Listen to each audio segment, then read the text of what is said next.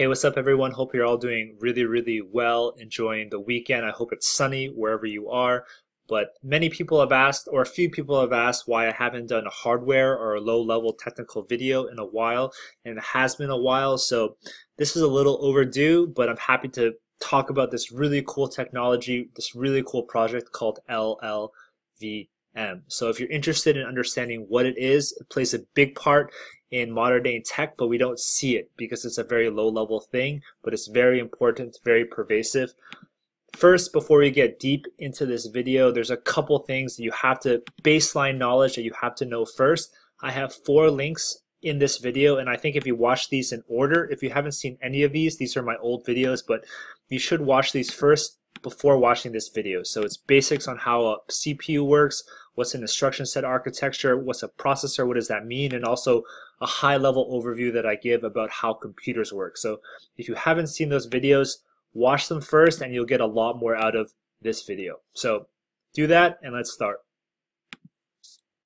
So first we need a very high level abstract working knowledge of what LLVM is, and there's a simple sentence which captures it. LLVM is a collection of compiler and toolchain technologies. We're going to talk about what exactly these 2 bolded words mean, compiler and toolchain. But if you ever used GCC before, if you've ever written a little bit of C or a little bit of C++ in a class somewhere, you've used GCC, but LLVM does exactly what GCC does, but they're very different. So first, if you've never done GCC, let's just go through an abstraction in your minds really quickly. So what is a compiler? But first, don't overcomplicate what a compiler is. They're very complicated under the hood, but you have to keep somewhat of a high-level abstraction to just keep your head straight. Remember, always keep a high-level abstraction first before you dig into the details, or else the details make 0 sense. So all a compiler does is take your source code, does a bunch of stuff, and translates it into machine code. That's the only abstraction you have to remember. And remember that anything that needs to run on a CPU, anything that a processor runs, has to be in machine code. A CPU doesn't understand for loops, while loops. They don't understand any of the code that we write. They have to understand machine instructions, and there's a ton of machine instructions. So I took this little snapshot from the GCC wiki page, but these are all the different instruction set architectures, all the different architectures that GCC supports, and it's so many. So I highlighted in red some of the really popular ones: x86, PowerPC, ARM. ARM is the instruction set popular for mobile devices, like all our cell phones. x86 is more popular in desktops, but look at all these different architectures that we have to compile down for. So this is what GCC supports. Pretty much what this is saying is that GCC can take your source code, your C or C++ source code, and they can compile it down to all these different machine instructions, which is pretty crazy. Okay, so now you're kind of aware of what a compiler does, what's the abstraction for a compiler, but the second part of this definition, LLVM is a collection of compiler and toolchain technologies. So what exactly is a toolchain? It's kind of a fancy word, but it's not really that fancy. So what is a toolchain? Honestly, it's just a fancy word for a bunch of tools. Like no brainer, of course, it's just a bunch of tools, but more specifically, when you have a lot of steps together and each step builds upon the last step, we usually call this a tool chain. It's just a chain of steps and each one is dependent on the one before it. So for example, let's just take your average chain for a C program. Well, if you want to compile your C program all the way down to machine instructions, there's a chain of steps you have to follow. You have to pre-process all your source files, and then the compiler makes sure your source has no syntax mistakes. Then you assemble your files into object files, then you link your object files into executable files. But you don't have to know the details of the chain. It's just a chain. And when we say something called tool chain, it's just a set of tools that does everything in that sequence. So LLVM is a tool chain because it handles every single part of this process, from source code all the way down to machine instructions. GCC does the exact same things, but even though they do the same things, they're extremely different. So they're different. Let's talk about how they're different, because GCC and LLVM are probably the two most popular compiler toolchain technologies. So they're both compiler toolchain, but what makes them different? First, number one big difference we have to talk about is licensing. Okay, they're totally different in terms of licensing. If you're a company or you're a person and you want to make a lot of money, if you want to write cool new languages and you want to make a lot of money, you have to use LLVM. You can't do that with GCC, because pretty much if you use GCC, everything you do, it's free. You can't sell it. So companies that want to write proprietary software, make money, they got to use LLVM, and that's due to licensing terms. That's a topic for a different video, but that's a huge difference. Second difference is more technical. The second big difference between LLVM and GCC is that LLVM is very modular when GCC is like a black box. So GCC is a black box. You really don't know what's going on inside. It's kind of monolithic. It's just this huge, super powerful thing, and you just can't look inside and what it's doing. LLVM, on the other hand, is designed to be very modular. Different blocks, you can mix and match, plug and play, but there's like a front end, a middle, and a back end to LLVM, which we're going to talk about, but there's a lot of pieces to it. It's modular. It's not like a black box, because you can take a peek at different parts of it. Secondly, LLVM is designed as an API, which just is a fancy word of saying you can take a look inside what the compiler is actually doing. And with GCC, you can't do this very easily. So here's like a very mental model picture of what LLVM is, but it's pretty cool. LLVM has a front end, this red part. It has a middle part that we're going to talk about, and a back end, which I highlighted in yellow.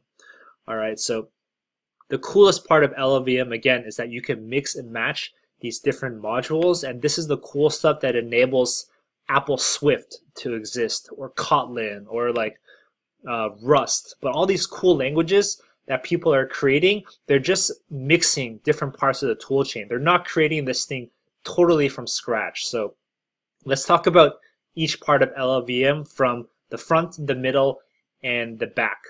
So the most important part of LLVM is this middle part, the one that I call the middle. But this middle, there's going to be a fancy word coming up, but this is called LLVM's intermediate representation.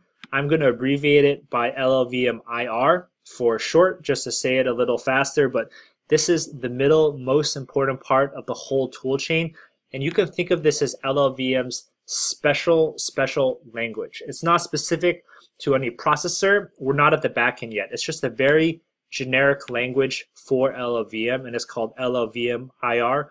We'll talk more about that later. The front end, it's not JavaScript. I'm sorry, this is not JavaScript, but the LLVM front end is just taking your favorite languages, whether that's C, Fortran, or Haskell. It takes that, and the front end will translate those high-level languages down into LLVM IR. So the front end just takes source code and moves it to the intermediate representation.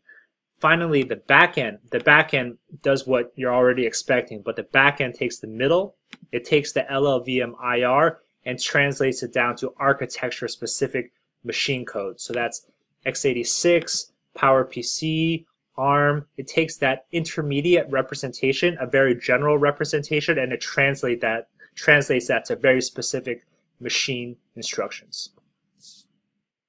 So I want to take a moment and talk a little bit more about this intermediate representation and why LLVM IR is so important.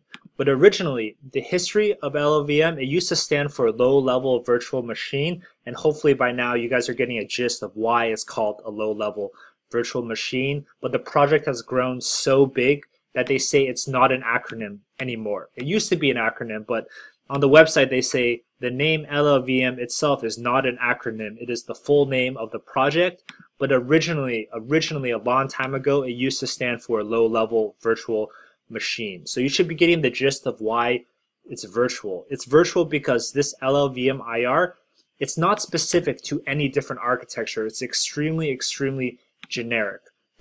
Remember, there's so many different ISAs for x86, for ARM, for all these different architectures, but it's not specific to any specific ISA. It's just a very generic representation of our code.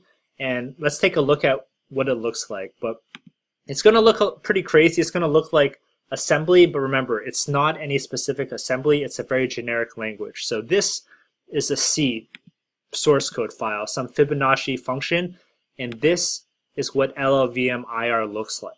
It looks very low level, but again, this is not assembly. This is a generic language that can be translated to different architectures. So this is C, this is LLVM IR. It looks pretty gnarly. It is pretty gnarly. You're not supposed to read it, but that's just, I'm showing you what it looks like.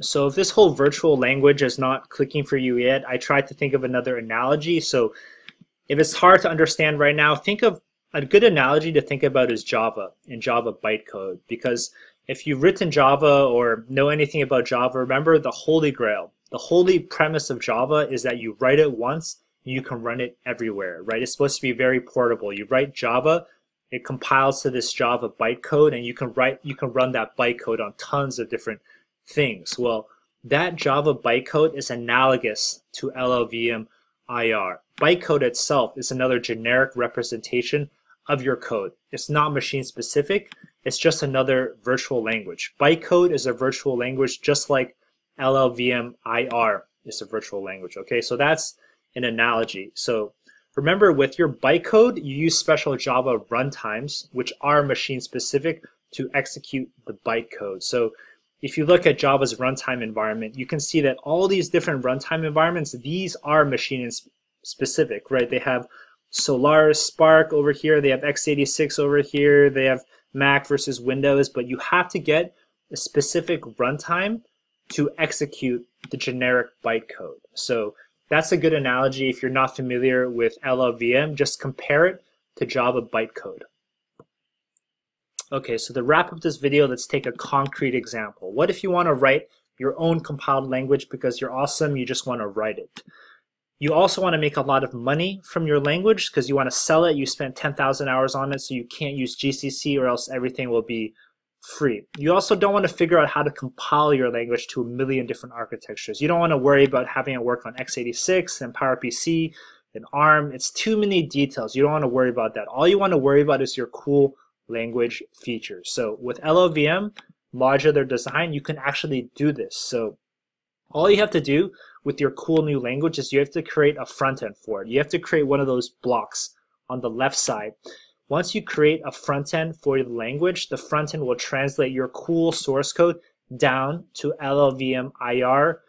And once you do that, the rest of the tool chain takes over. Because once you have the intermediate representation, once you have the middle, the tool chain will take care of the back end for you. So all you have to worry about is making your source code as cool as possible, or making your language as cool as possible. And that's really powerful because all of a sudden you've designed a language and that can be compiled down to all these different things like phones, desktop, servers, all these different things that you don't have to worry about.